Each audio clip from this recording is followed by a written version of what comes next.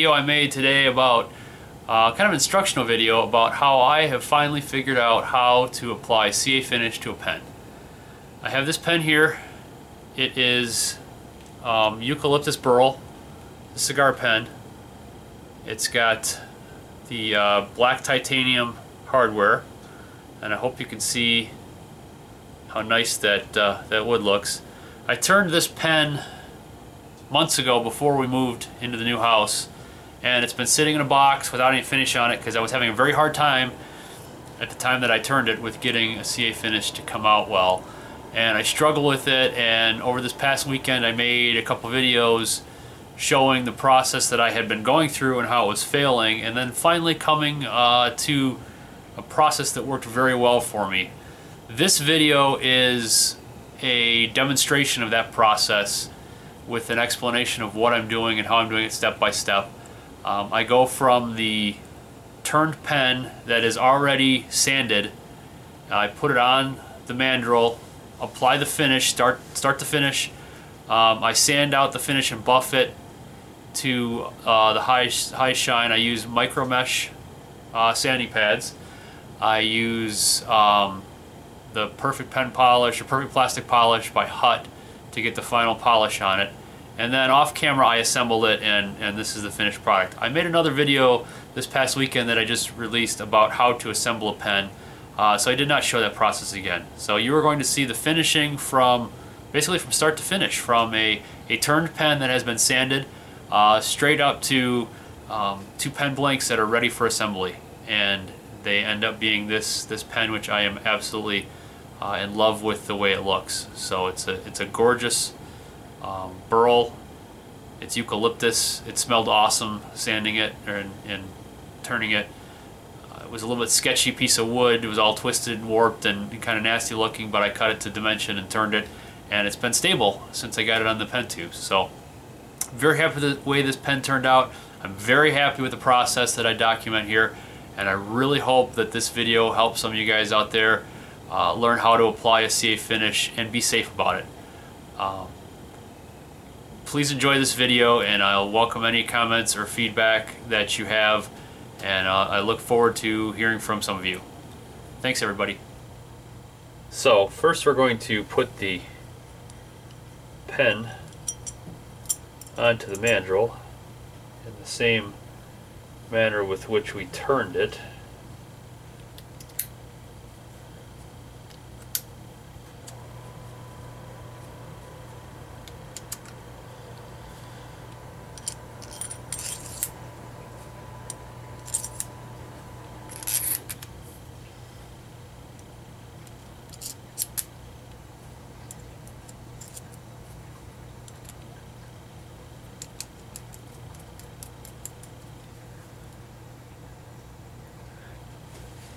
Now we'll go to lathe. Alright, we have our pen back on the mandrel. We've got our lathe all set. So let's see how we go about doing a CA finish.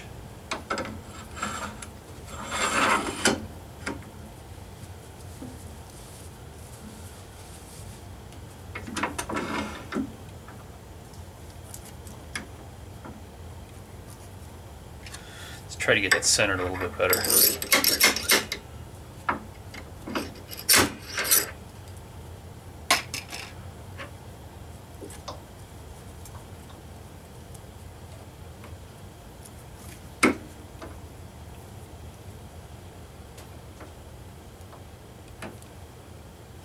Okay, there we go.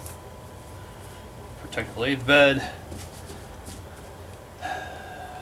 Okay, so for this process, I put out some videos about my several attempts, my failing, and this is the process that I came to that works the best. So we're going to use Titebond thin. We're going to use some little scraps of, little squares, rectangles of paper towel. What we're going to do is we're going to turn the lathe on. We're going to take the Titebond and drip 3 drops in the middle of the paper towel, hold it like so, and wipe it all the way across the entire blank. And then we'll take a new paper towel, 3 drops on it, and wipe back the other direction. Now, during my trials before, I tried a couple different things, and I tried with accelerator and without accelerator, and it seemed to work just as well without accelerator as it did with accelerator. So we're going to kind of show both methods here, and hopefully we'll have some good success, and this will be an instructional video that will help some of you guys out. So first things first, always wear a respirator. This stuff is not good stuff to breathe in. The fumes are quite dangerous. They can cause respiratory issues. They can seriously irritate your sinuses and your throat and make it difficult to breathe. So it's not worth the risk. Wear a respirator. Secondly, for safety, get yourself a mask. Eye protection is a must when working with a lathe, obviously, but simple safety glasses protect your eyes well enough, but they don't protect the rest of your face. And this is, you know, CA glue. It's glue, it's super glue. It bonds instantly to everything it hits, especially skin.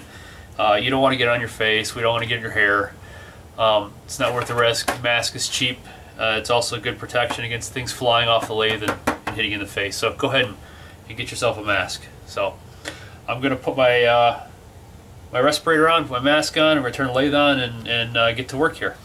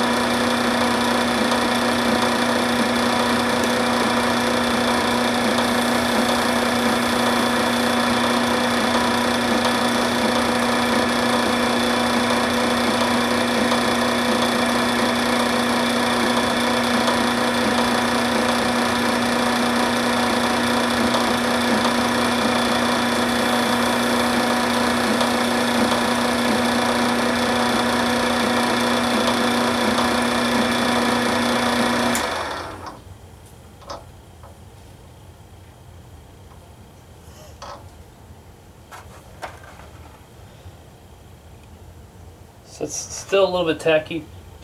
We're going to turn the lathe back on and hit it with some accelerator. This side is definitely smoother than this side, so looks like as I'm swiping across there, it's getting tacky by the end, and this side's flowing better.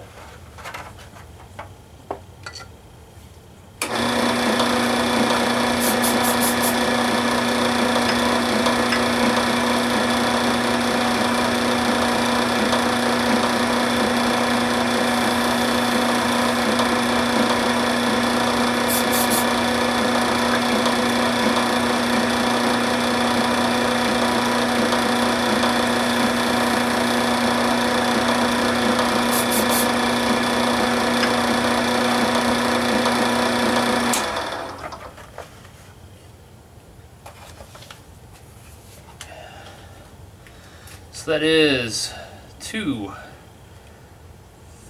3, 4, 5, 6, 7 coats.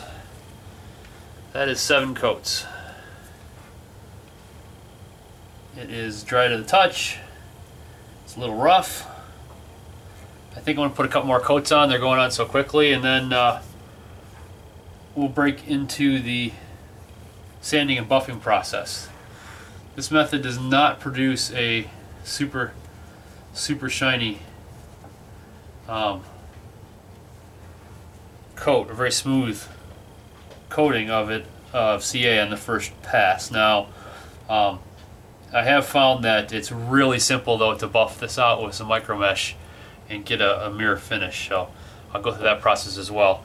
That's 7 coats. I'm going to put another 5 on. I think that'll give us 12. That should be a good thick finish. So move the respirator back on, the mask back on, and we'll get to it.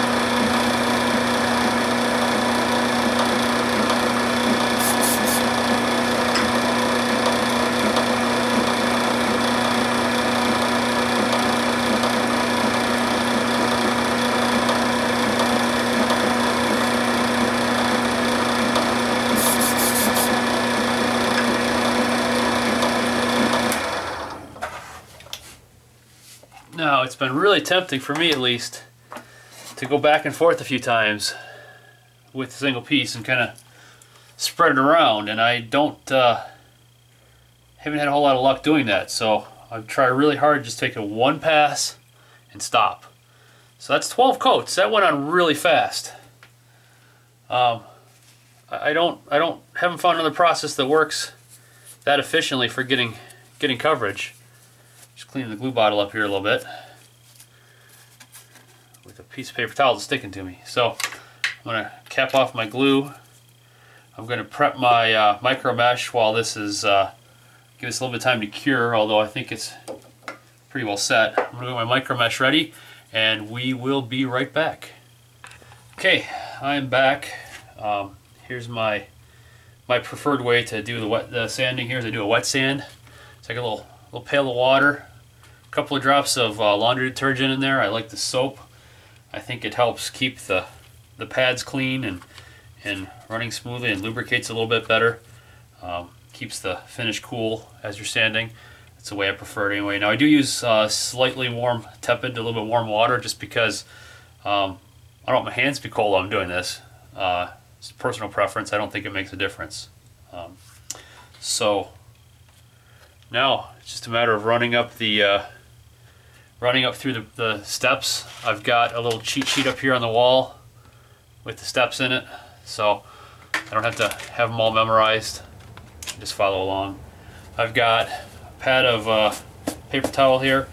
It's really a good idea to wipe in between coats. I haven't had a whole lot of trouble when I skip wiping. I usually tend to wipe at least every third grit, but I haven't had a whole lot of trouble just going all the way to it without wiping. Now I'm gonna try to wipe every grit this time, just to show you the process the way it should be. I mean, you shouldn't be cutting corners when you're just learning how to do it. Find out what works for you and go with it. So I'm going to skip the respirator here so I can talk while I'm doing this. This is not really, because it's a wet sanding process, it's more of a slurry coming off of here than dust even, so I'm not too worried about breathing anything in. So I'm going to leave the lathe. By the way, my lathe is set at, I believe, double check, yep, it's set at the second belt setting, which on this lathe is 1270 RPMs, 1270 RPMs. So let's get to it. We're going to start off with rust.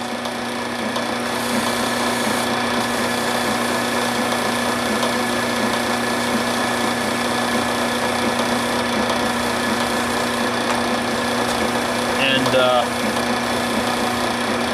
the key to this first step, the very first grit, is we're looking to smooth the surface out. And I kind of hear it. It's getting smooth.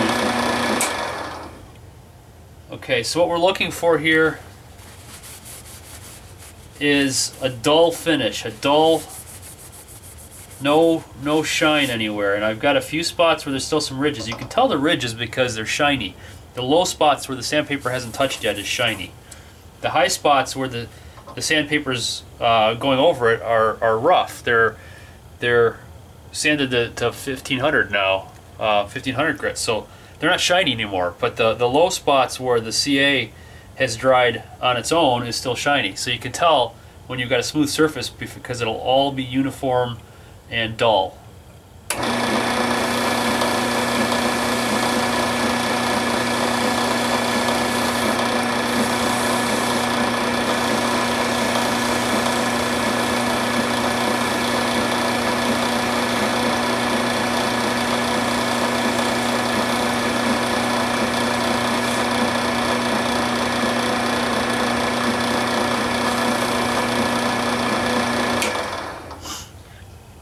So we're getting there. This is a burl, so there's going to be a few spots I imagine that are actually going to have little indentions in the wood, and probably we won't get them perfectly smooth, but we're going to go a little more.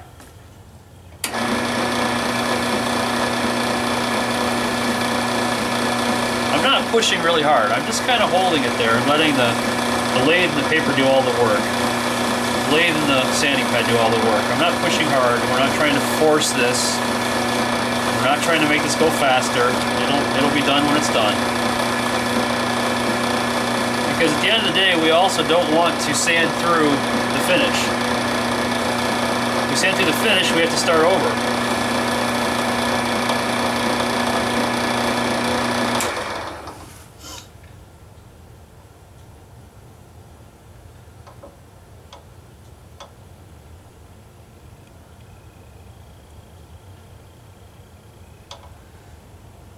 So the low spots that I still see are really in the wood, the grain themselves. So I think a little bit more, just a touch more, especially on this side. And then we're going to go start working our way up to polish it.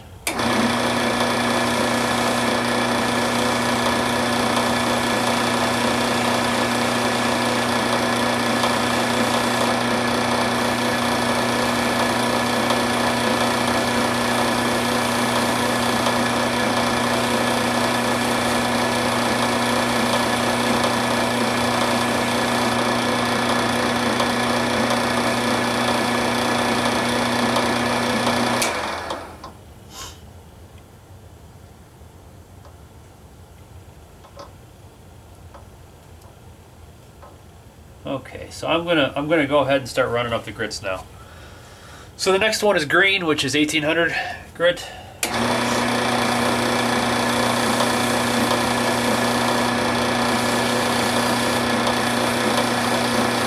a little more time on this one than I will on the higher, simply because I spent so long with the 1500. I want to make sure to get out any of those 1500 grit scratches before I move on.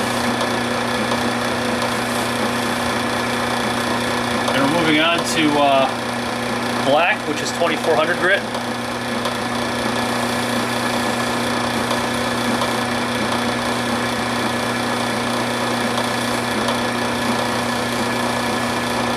Then we're going to hit tan, which is 3200 grit. I do appreciate the fact that the black and tan are together.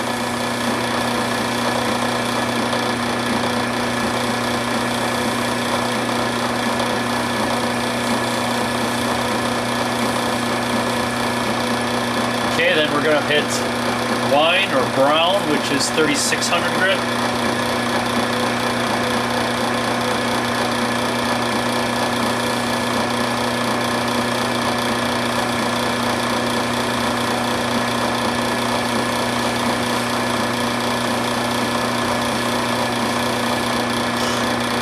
Then we're going to hit teal. Teal is 4000 grit.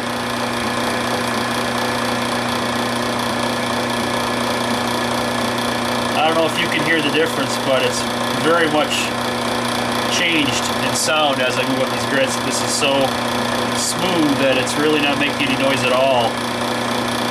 The sanding is. Now purple, which is 6,000.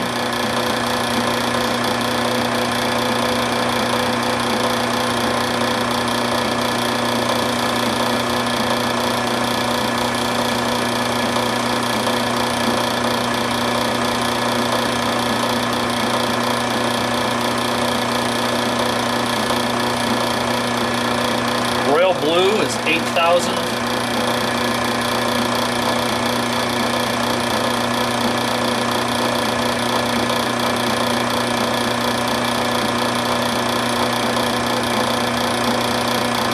And it's providing almost no resistance. I can't really even feel that. Let's hit the 12,000 grit.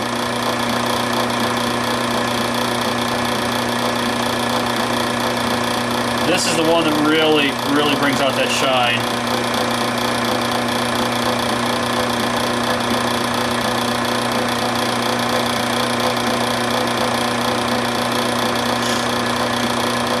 Let's see what we got.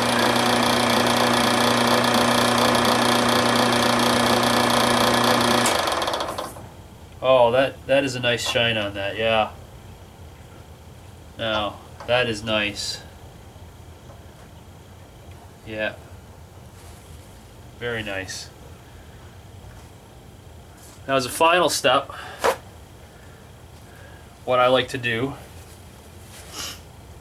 is hit this with a little bit of Hut Ultra Gloss plastic polish. This is, after all, an acrylic finish now. It's plastic.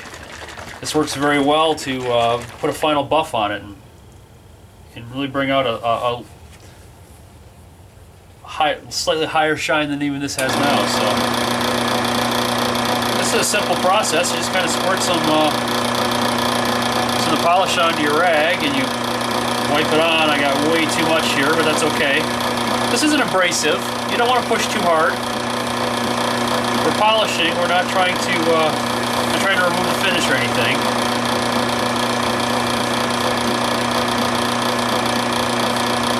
We're not trying to generate any kind of heat here. This is not a heat cure or a friction polish. This is an abrasive polish that works the scratches out of the surface. So bear that in mind. You don't want to generate a lot of friction or a lot of heat. You're just trying to let it do its work. So I can tell while this is running that this is very shiny now. That has very much improved the shine of the pen. So yeah, that's it. That's the entire process. We'll have to look back at the video and see how long that took. But aside from going to fetch the pail of water and finding my missing grit, there shouldn't be any cuts in this. You should see this start to finish all the way through, and that is a very nice looking finish. So thanks for watching, everybody.